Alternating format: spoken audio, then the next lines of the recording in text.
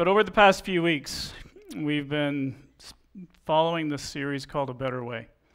This has been a unique summer for me. This is the second time that I've spoken the entire summer here at the Bridge. And so this week, I had to write a message again. And I was like, oh, how do I do that? But it's been great. I mean, Tim Green spoke last week on prayer.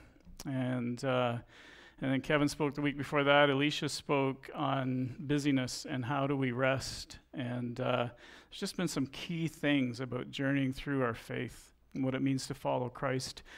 Because following Christ is a better way. And what does that look like? How do we unpack that?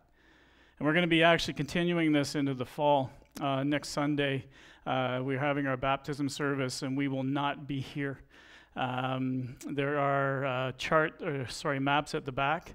Our whole service will be up on Graphite Lake at the property of Lloyd and Aaron Robinson. A number of people are getting baptized. It's going to be just an amazing time.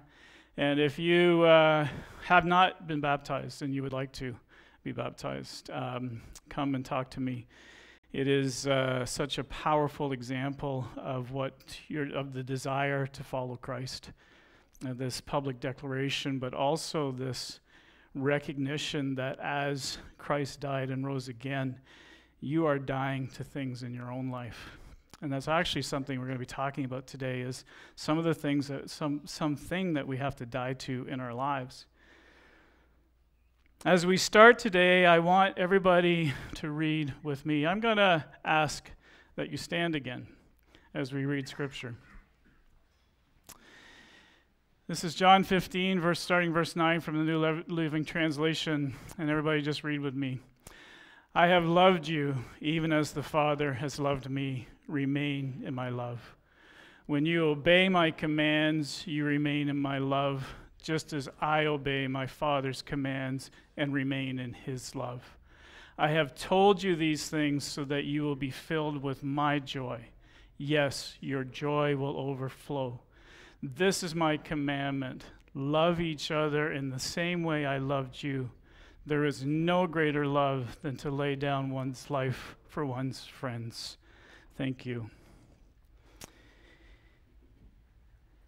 It's interesting that I'm speaking on this today because up until Friday, I had a completely different thought about the message I was going to bring today. And it was all prepared, ready to go. And then met with Kevin, and he made me change my mind. Thanks, Kevin. And because there was this other just gnawing, not gnawing, I believe it was God's Spirit. Just really like, this has been huge this week.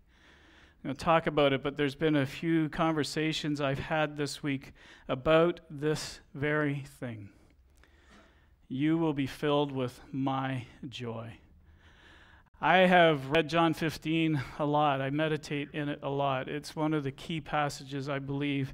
The whole discourse from John 13 to John 17, that upper room discourse where Jesus starts talking about him leaving this earth. And, John 13, the new commandment I give to you, love one another. John 14, he starts talking about the Holy Spirit. John 15, he says, this is what life looks like when you abide in me. John 16, he comes back to the Holy Spirit again, just saying, guys, I got to go. And then John 17, the Lord's Prayer before he died.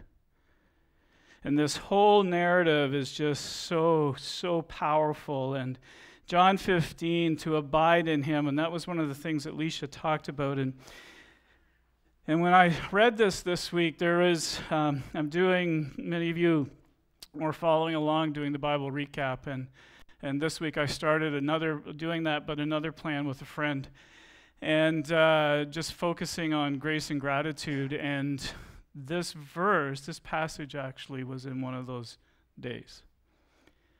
And it really marked me in a way that I've never read it before, or never paid attention to it before, where Jesus said, you will be filled with my joy. Picture that. Sit with that. Filled with the joy of Jesus. Yes, your joy will overflow. How many want that? This is where every hand goes up. I want that. I want the joy of Jesus. Because the joy of Jesus is not dependent on circumstances. And I want to talk about this today because I want to focus on joy. Before we do, we need to understand that joy is not happiness. Joy is not happiness. And the Greek word for the word joy is charis, which we get the word charismatic from. And it's actually a noun. It's not a verb. It's not an adjective. It's actually a noun. But before we talk about joy, we have to understand that it is not happiness. Happiness is an emotion based on circumstances and outcomes. Happiness is an emotion based on circumstances and outcomes. And there's nothing wrong with happiness. Hands up if you want to be happy. More hands go up that time. I don't get it. But happiness is dependent on circumstances and outcomes. You start the morning. I was carrying my mug around today. Oh, it's right there. A lot of people were getting a laugh out of it. And they asked me if I was going to show it, and I said no, but then I'll change my mind. I bought this mug for myself when Ange and I made a trip. It says, a fun thing to do in the morning is not talk to me. I have this on my coffee bar at home. I have this other sign that says, coffee pairs well with silence. Because you start the morning and, however you start it, that's how I start. Just I need silence, I need quiet. And I'm happy in that. And then your day goes along and you encounter people. And sometimes that brings happiness, sometimes not so much. Your work, etc., right? Like happiness just goes up and down. By 2 o'clock in the afternoon, you might be feeling really good, and then you get another text, someone posts something, or your boss or something happens, and happiness crashes. It's all over the place. Again, there's nothing wrong with it. It's just not constant. Joy, on the other hand, in the Greek, as I said, it's this noun. And when you chase this word out and what it means, it brings this. Joy is gratitude rooted in grace, no matter the circumstances. Joy is gratitude rooted in grace, no matter the circumstances. Joy supersedes circumstances, and when you have it, it's permanent. And when you have it, it permeates your life because it overrides whatever is happening around you and in you. Today, at the end of our time, I'm going to look at 4 practical ways from the book of Philippians of how we can start structuring our lives so that we can experience joy. Paul wrote statements like, rejoice in the Lord always, and again I say rejoice. And these are the kind of things that Paul is writing while he was in prison. A place where you would think, well, how can you have joy there? A place where most of us would go, that's not fun. That's not a place to have joy. But Paul wrote Philippians, which is in some books, in some Bibles, the heading is the book of joy. Paul wrote that in prison. In a circumstance that we would assume no joy, Paul states that, oh no, I have joy because my joy is rooted in gratitude, grounded in the grace of God, no matter the circumstances. And Paul understood what we need to understand, that he is a child. Paul knew that he was a child of the King. He had been adopted into the family of God. He is joint heir with Jesus Christ. There is nothing in this world that can change that. There's an unconditional love that this is God's grace in his life, and because of these unmovable, unchangeable things, there was always joy in spite of the circumstances. Have you embraced grace on that level? when you think about, as I look out and I'm like, most of us here are followers of Christ, and if you're here today and you're still in that place of searching, still in that place of questioning, still in that place of following, maybe not yet believing, this is what we welcome in. This is what we find is grace. So powerful. And because of that grace, if it lands, there is a joy that is not dependent on circumstances and situations. As I was writing this talk yesterday afternoon, I thought, imagine what would happen if we could develop a culture of joy. I had a lot of great meetings this week. There was a couple of them were on the golf course where I actually aggravated a really bad injury, and I might have to shut down golf for the rest of this year. Thank you.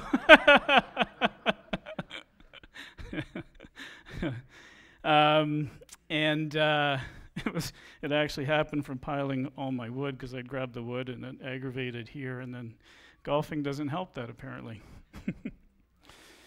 So I had some great meetings this week, but there was one that marked me. I was meeting with a young person this week, and this person said to me, "We are created by the God of the universe. We are created in His image to reveal His glory here on earth." How cool is that? And this person, there's a joy in this person. There is a peace in this person that, well, you can see it in their eyes. It's in their countenance. And this person said that a couple times and then looked at me and said, "Is that not amazing?" And I'm looking at this person going, "Yeah, it is." To my shame, I don't really think about it enough. And the next morning, during my just quiet time, as I journaled, I'm like, "God, forgive me. Forgive me for not starting each day being reminded that the God that created this universe knows me, has called me. I am His own, created to reveal His glory."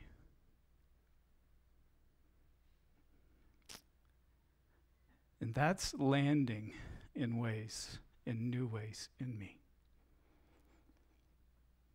An attitude like that I witnessed that day is grounded in joy, is grounded in this grace. But here's the thing. You and I have to fight for it. We have to fight for joy. It has to be produced by the work of the Spirit, but you and I have to fight for it. And if you do not have it today, if you do not have this joy, I want to suggest that maybe, just maybe, it's been stolen from you. We need to realize that we live in a battle. It's a spiritual battle that we live in. And in this battle, there is an ancient enemy that wants to steal our joy. Galatians 5, I want to read this with you. So I say, let the Holy Spirit guide your lives. Then you won't be doing whatever your sinful nature craves. The sinful nature wants to do evil, which is just the opposite of what the Spirit wants. So as you read this, think of this battle. And the Spirit gives us desires that are the opposite of what the sinful nature desires. These two forces are constantly fighting each other. There's a battle. So you are not free to carry out your good intentions. But when you are directed by the Spirit, you are not under obligation to the law of Moses. When you follow the desires of your sinful nature, the results are very clear. Sexual immorality, impurity, lustful pleasures, idolatry, sorcery. Pay attention to this part of it. Because most of us are like, that's not me, not me. Hostility, quarreling, jealousy, outbursts of anger, selfish ambition, dissension, division, envy, drunkenness, wild parties, and other sins like these. Let me tell you again, as I have before, that anyone living that sort of life will not inherit the kingdom of God. But the Holy Spirit produces this kind of fruit in our lives. So the battle. We've got the battle of our old nature, the battle of the flesh. But the Holy Spirit produces this kind of fruit in our lives. Say this with me. Love, joy, peace, patience, kindness, goodness, faithfulness, gentleness, and self-control. There is no law against these things. Those who belong to Christ Jesus have nailed the passions and desires of their sinful nature to his cross and crucified them there. In other words, if joy is going to live in your life, something else has to die. If joy is good, that was one of the fruits of the Spirit. If it's going to live in your life, something else is going to have to die. And that something that has to die is our sinful nature, the flesh, the me, the I want, the I decide for my life. That part has to go away. Paul goes on in verse 25 and he says, since we are living by the Spirit, now that's an assumption. Is it true? Since we are living by the Spirit, let us follow Spirit's leading in every part of our lives. Let us not become conceited or provoke one another or be jealous of one another. At the end of the day, we have to fight for joy. And the only way we can fight and win is if we're rooted in Jesus, if we are abiding in Jesus, if we are choosing to be led by his Spirit. The reverse is true. If we are losing this conflict, if there is no joy, then you are not rooted in abiding in Jesus. You are not rooted in following the Spirit. You are rooted in self. Do you see the conflict? Because the battle is real. And you're moving in one direction or the other. There's no neutral ground. And so what is the fruit that you're seeing in your life? Because the fruit of a life abiding, the fruit of a life being led by the Spirit, produces love, joy, and the list goes on.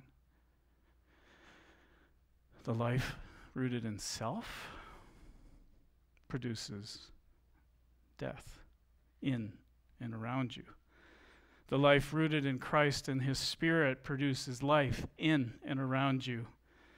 And self produces death in and around you. I mean, in case you've forgotten, there it is again. This is the fruit of what happens when we're rooted in Christ. And this is the fruit of what happens when we're rooted in self. I heard this statement once, and it made me pause. The main fruit that self produces in relation to joy is the fruit of an ungrateful spirit. Can't remember where I heard it. I've written it down in my journal. It came to mind when I was writing this. And I remember when I wrote that down, I had to pause, and I'm like, do I believe that statement? The main fruit that self produces in relation to joy is the fruit of an ungrateful spirit. If this is the definition of joy, gratitude rooted in grace no matter the circumstances, then that makes this statement true. Joy is gratitude rooted in grace and circumstances. Therefore, the enemy of joy is an ungrateful spirit rooted in self. And I think it expresses itself in two major ways. First of all, when we have the circle of self, it expresses itself, and we see it when it shows up with this sense of entitlement. And when entitlement hears about the grace of God, it says, I deserve it. I'm good. I deserve the grace of God. I deserve everything in my life that's good. I deserve everything to be good. And when this is your attitude, you are actually fostering an ungrateful spirit. Because everything that comes along, you believe you deserve it. And when you did not get what you thought you should get, then you envy, compare, and complain until you get what you want because you're in control. This spirit of entitlement snuffs out gratitude and always, always steals joy. And for all of us sitting here today, we have so much in our lives. And it's a big, big deal because we can look around in this North American culture that we live and go, yes, I deserve all of this. I find myself guilty of this. I'm entitled. Of course my life is good for mostly because I deserve it. I'm a good person. I'm a pastor, for crying out loud.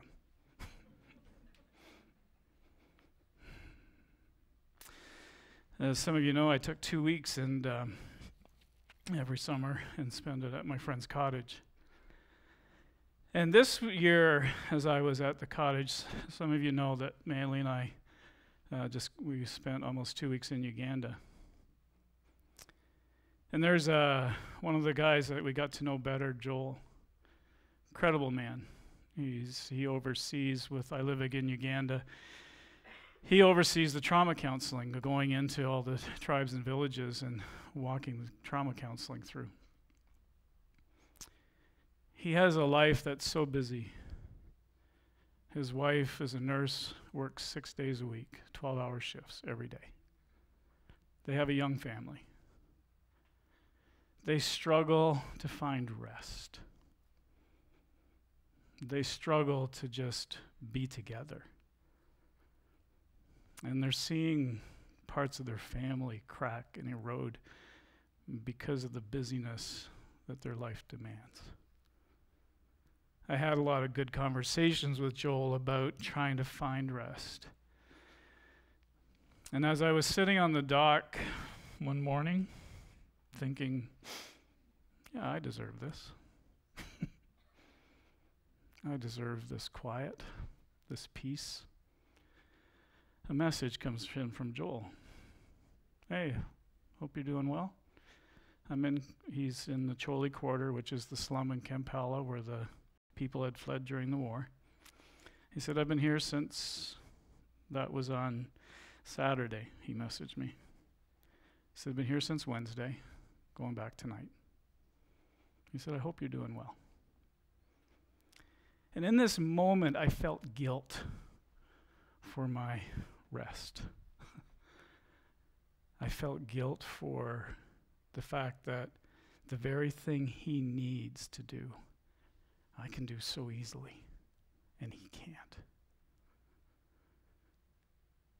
And then there was this moment where I wrestled with that, and I'm like, why is this so, why am I fighting? Why am I wrestling with this? And in that moment, I just felt God say, because you don't see the grace in this gift you have. You think you deserve it. You think that the world owes you this. And it was humbling. We have entitlement is showing up in our lives, and we go, yeah, I deserve this. I work hard. I deserve this. I put in the long shifts. I deserve this. Yeah, I bought that. I deserve that. I deserve it. I deserve it. If that's the message of our heart, it will steal joy because it's all about me. Remember the parable, or not the parable, the story of the 10 lepers that came to Jesus? And they all got healed. Now picture this. I mean, because we forget what leprosy looks like. I remember taking a trip to the Dominican and visiting a leper colony where I walked around and saw people with fingers missing, limbs missing, toes missing, feet missing. Jesus was with 10 of them, and by the way, the fact that he was with them meant he was unclean and would not be allowed to come in. Let's not forget that Jesus extended himself in spite of the cost. 10 of them were healed. Can you imagine this? Toes are back. I can walk now. My hand is back. There's not a nub here anymore. Grows back. 10 of them completely healed of leprosy. Only one said thank you. That caught Jesus' attention, and he was a Samaritan, the lowest of the lows. And that person had a heart of gratitude that recognized that grace had just touched his life. Entitlement, I deserve, robs, steals joy. Now this gets a bit tricky. Self also works itself out in shame. It also works itself out in shame. And shame, when it hears about the grace of God, says, I could never receive it. I could never receive it. Shame says, it may work for others, but I'm not going to be able to receive that goodness and grace and forgiveness. I'm not going to be able to receive the holiness and the righteousness of Christ. I'm not going to be able to receive the new life, that new identity, that sonship, that daughtership, that seat at the table, that place with God. I am not going to be able to fully receive that. And this is actually the same as entitlement. Because you are saying my opinion about what I should get trumps God's opinion of what he wants to give me. It's still about you. Shameful people think that it is humility working itself out when the root is actually self. And the root of self is pride. We have to catch this.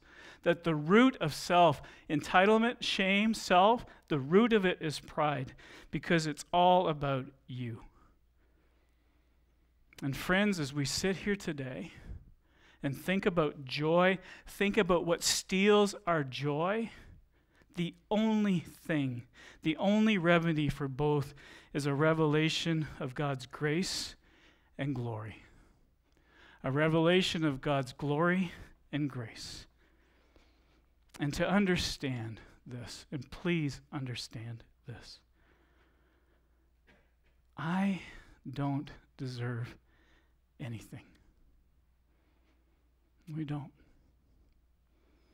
Actually,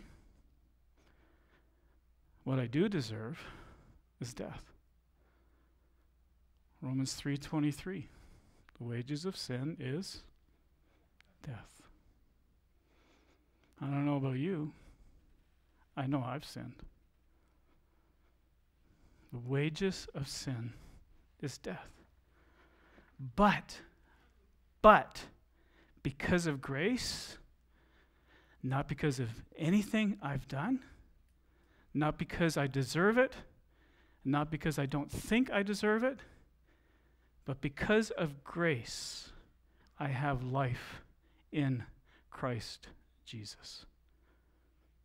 And when I see that, truly see that, that is a revelation of his grace and his glory. I don't deserve anything but death. But by grace, I get a new life in Christ. In other words, the ultimate fruit that was given to us, came to us, was Jesus. And just as Isaiah the prophet prophesied, Jesus was a tender shoot that would be cut off. And he was going to be offered for you and for me, so that that entitled person could see the gap and go, wow, the one who Paul said had the title above every title came for me. So that the person who has shame can say, I could never receive it, but I'm humbled. I'm aware of the fact that he came for me and that he was crushed for me.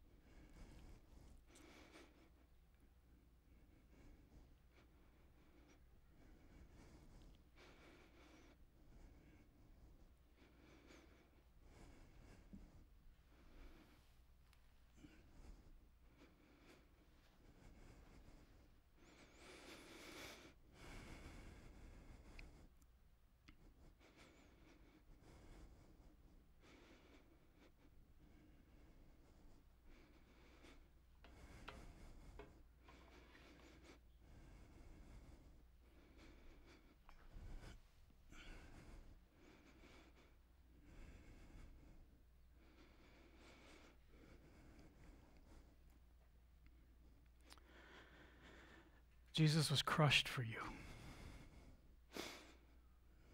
both the entitled and the ones who live by shame. When we realize what Jesus did for us, that there is a new wine, there is a new covenant made possible through the death of Christ. When we realize that, entitlement goes out the window. And people who live under shame all their lives realize when they realize what is in the cup, that what was in there was what made them feel ashamed. So many people have heard the victory story, but they've never come to lift the cup. They've never come to lift it for themselves. So there's still no joy. We come into this place so often, and we've sung the songs of victory, But for a lot of you still don't know that when Christ took the cup, it was your cup. And in the garden, when he said, "Your will, not mine," it was my sin. It was your sin. And when he hung on the cross, it was for my shame. It was for your shame. And when he said it was finished, it really was finished. So that you could, maybe for the first time in your life, hold up the cup and say, "This is mine. This is my grace. This is my forgiveness. This is my kindness. This is my love. This is my brand new life. This is a brand new life that I'm lifting up." And it's the cup of Jesus. And shame is done, and entitlement is done. And when the revelation of grace and glory lands, it does the same thing for everyone. It produces grateful people. And now, instead of self and center, and now instead of it's all about me, the center is the revelation of his grace and glory, moving in every direction, seeing grateful people going everywhere. And grateful people have joy. David Harrison is going to pray for our emblems. And as we share it, as we take this, my question is this your story? That what you're holding is a revelation of God's grace and his glory for you. Let us pray. Lord God, we have been so challenged this morning by what Steve has shared, and to be truly humbled, Lord, by when we consider how you suffered for us, Lord, that we might have life and to spend eternity with you, Lord. You said in that room that night that there is no greater gift than to lay down one's life for your friends. And so, Lord, encourage us that we may lay down our lives for our friends, Lord, to remember that we were the most important thing in your life, and that we should give our friends that same priority. So, Lord, we take the wine and the bread, just acknowledging your suffering and your blood that cleanses us from all unrighteousness.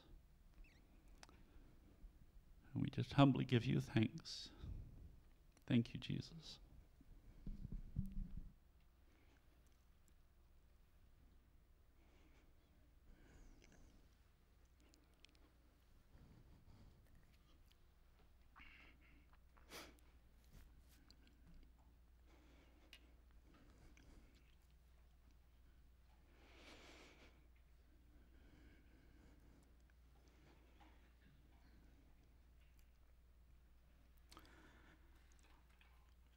On my desk at home, I have several communion cups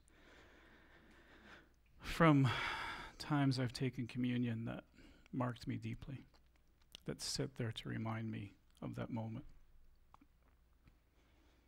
With this journey that I went on through this week, with recognizing the grace that is represented in this, and it was for me. It wasn't what I deserved, but it's what I received. And I don't want to lose this thought. I don't want my life to start tomorrow without recognizing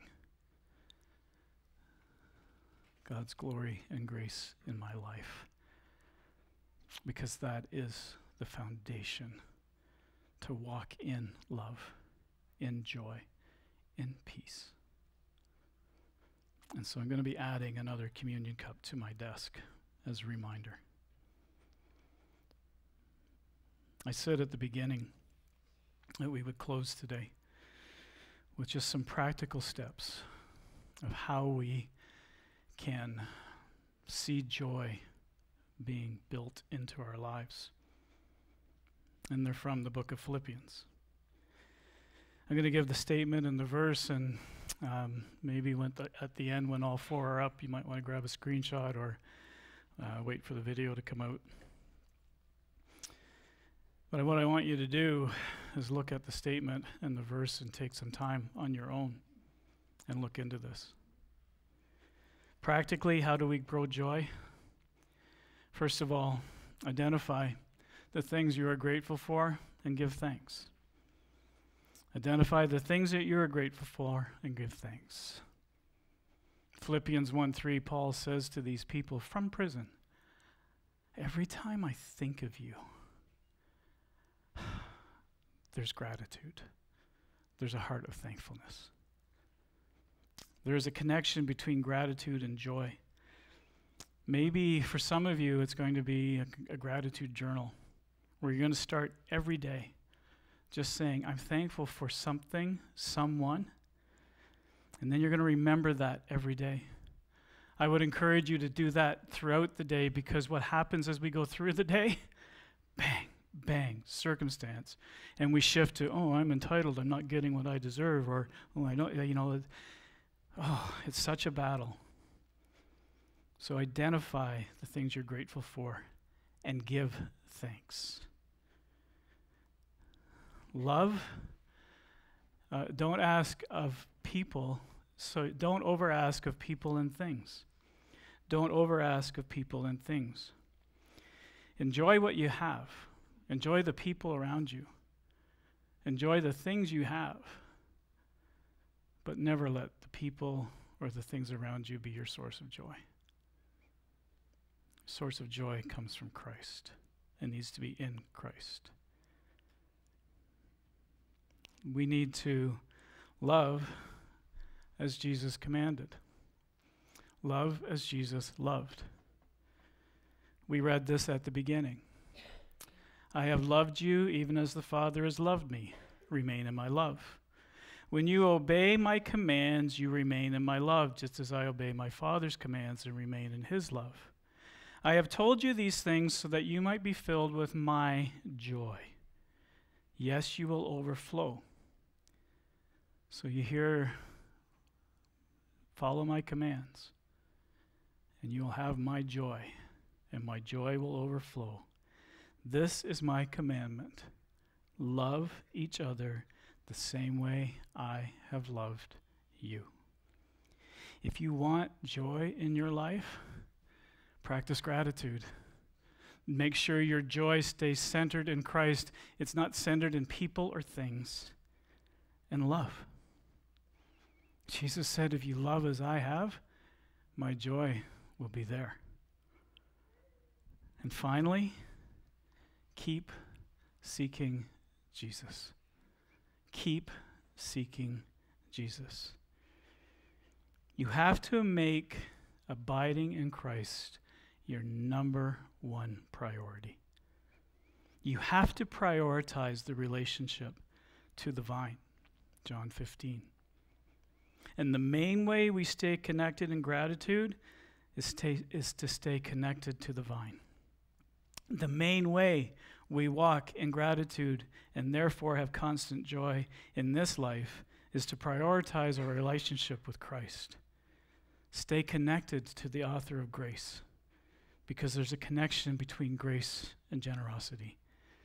It was the generosity of the King who would be crushed for the entitled and the shamed, so that we could be brought from death to life and invited into a relationship with Jesus, and he says, you can come to me. Friends, joy is not out there.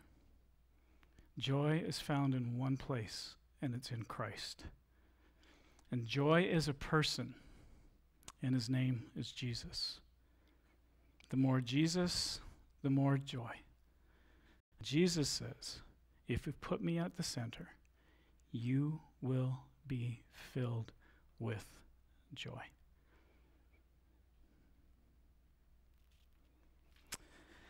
I'm going to ask you to stand. We're going to pray as we're dismissed.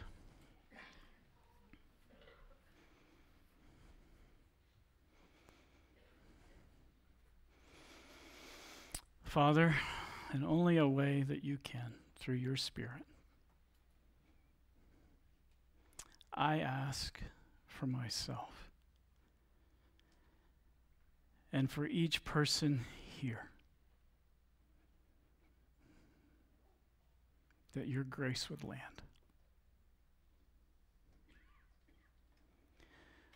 Whether our bent is to think I deserve everything I have, or our bent is to say I don't deserve anything, God, that bent, either way, is built in pride and all about self. Holy Spirit, help us to die to self. And help us receive deeply in our souls, in our spirit, a revelation of your grace and your glory. Help us, I pray, to have hearts of gratitude. Help us, I pray, to be in the place where our focus, our attention, our joy is only centered in Christ, not in things and people. Help us to love as Jesus loved. And help us through your Spirit to stay connected to the vine, so that joy marks us in spite of the circumstances, because we're rooted in, alive in the grace of God. I ask this in the name of Jesus, your Son. Amen. As I mentioned, next week is the baptism. There are maps at the back. If you want to geek it out and do your own thing, you can grab a screenshot there, put in the coordinates, or hit that link. Salads and desserts are to be brought, right, Christina? Okay, bring a salad, dessert, and a chair. Repeat that after me. I'm bringing a salad or dessert and chair. Or you can bring salad and dessert and a chair. No, you got to bring a chair. And if you want coffee next week, bring it. It won't be there. Okay, so bring your own coffee, your own tea, your own chair, salad, dessert, and the barbecue will be provided. Same time, 10 o'clock next Sunday at that location. God bless you. We'll see you next week.